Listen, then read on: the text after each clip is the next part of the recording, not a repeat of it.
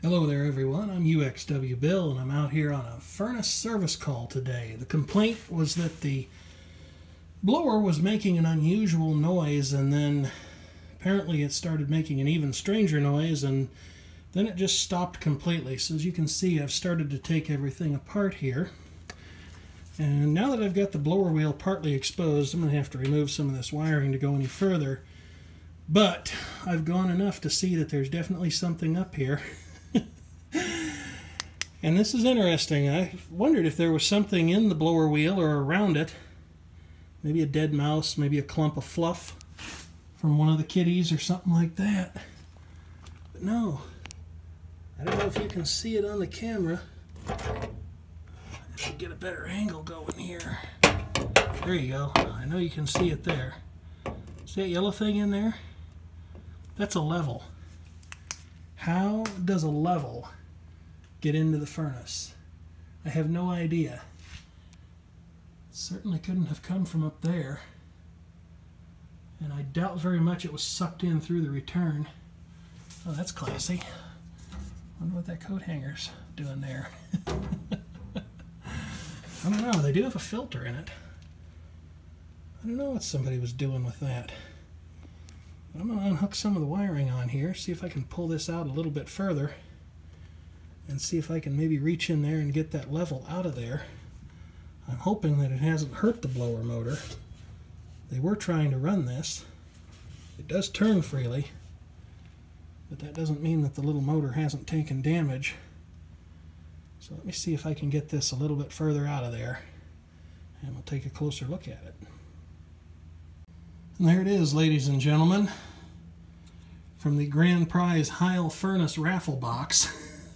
I'd say this thing's been in there a while, and it looks like it's definitely done a couple of go-rounds with that blower wheel. But how on earth did it ever get in there? Yeah, that vial's pretty dusty. Well, let's just see here. I have to look into that. Maybe it actually caused the blower wheel to shift on its mountings if it hit that thing hard enough.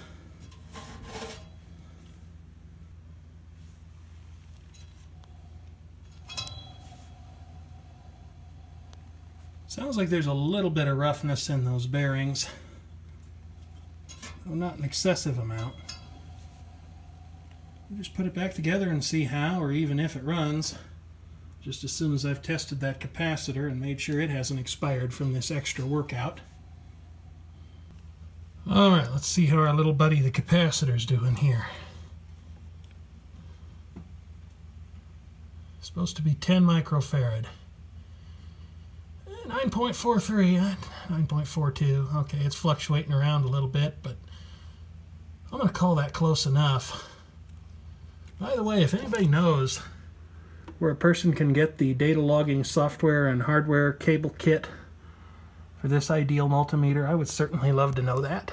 It appears to have been discontinued. I haven't actually tried asking Ideal yet. Maybe they'd have an extra sitting in a back room somewhere, but I really kind of doubt it. But it would be kind of nice to, well, I take that back. I already have a true RMS data logging meter, but it'd be nice to have another one. Well, it's all back together. Time to see what we get. I love it. A floppy disk label used as a filter change indicator for the furnace. It's probably only sad that I actually know where that label came from. I'll guarantee you nobody has changed that filter in probably 3 years, never mind 3 months. Alright, should be ready to go. Let's just see what happens here.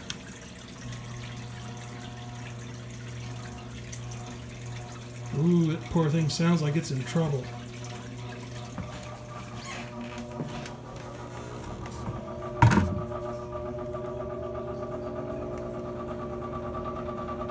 Yeah, I think it's been hurt.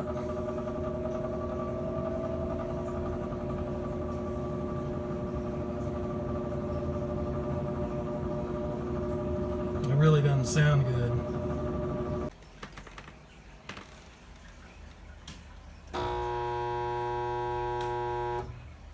yeah, that motor's in big trouble.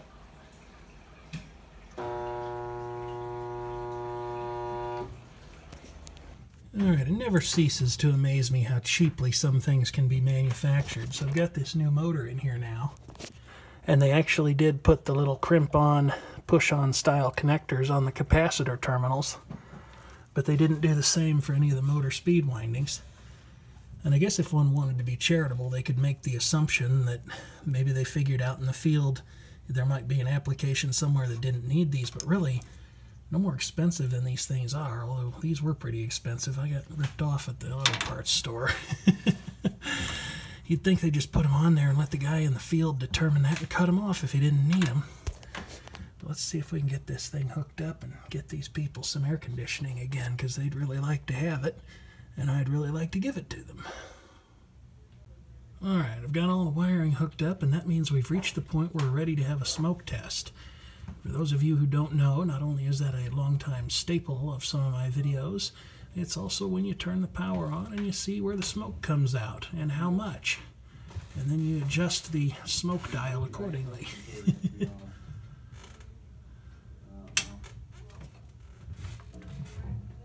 Alright, so I just turned power on and nothing smoked. But what we really need to do is to see this thing run. And in order to do that, I've got to jumper out these terminals here. This will force the fan motor to start, if everything is all right. Here we go. Also have to check the rotation.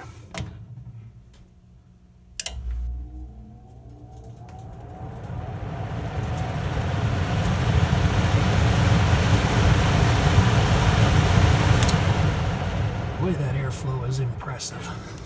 Alright, let's see if we can see our rotation here. Is it actually spinning in the right direction? Should be going clockwise.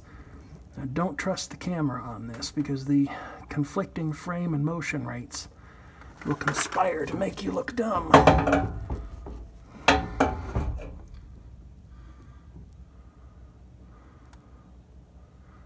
I'm going to say that it is. It looks like it's going the wrong way on camera, but it's not.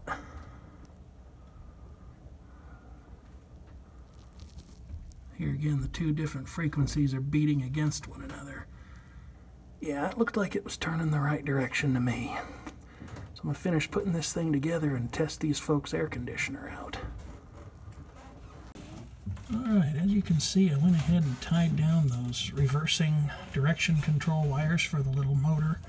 I attached them to the framework that goes on the motor's belly band to hold it in place, because I don't really believe for a moment that it wouldn't try to ingest them over time, and I'd rather not have that happen for a lot of different reasons, not the least of which it'll be expensive for everyone involved. Yeah, I know, I actually used a zip tie somehow, and someone probably ought to call some kind of police or another, because uxwbill is using zip ties. Alright, and there we are, all wired up again. We'll put the doors on this thing and see how well it happens to work. Make sure it heats and it cools. Alright, let's go ahead and give this thing a try.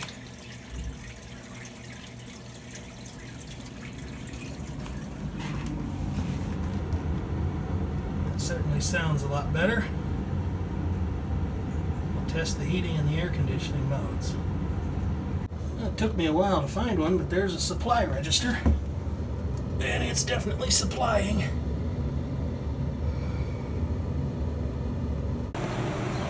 And the condensing unit is condensing.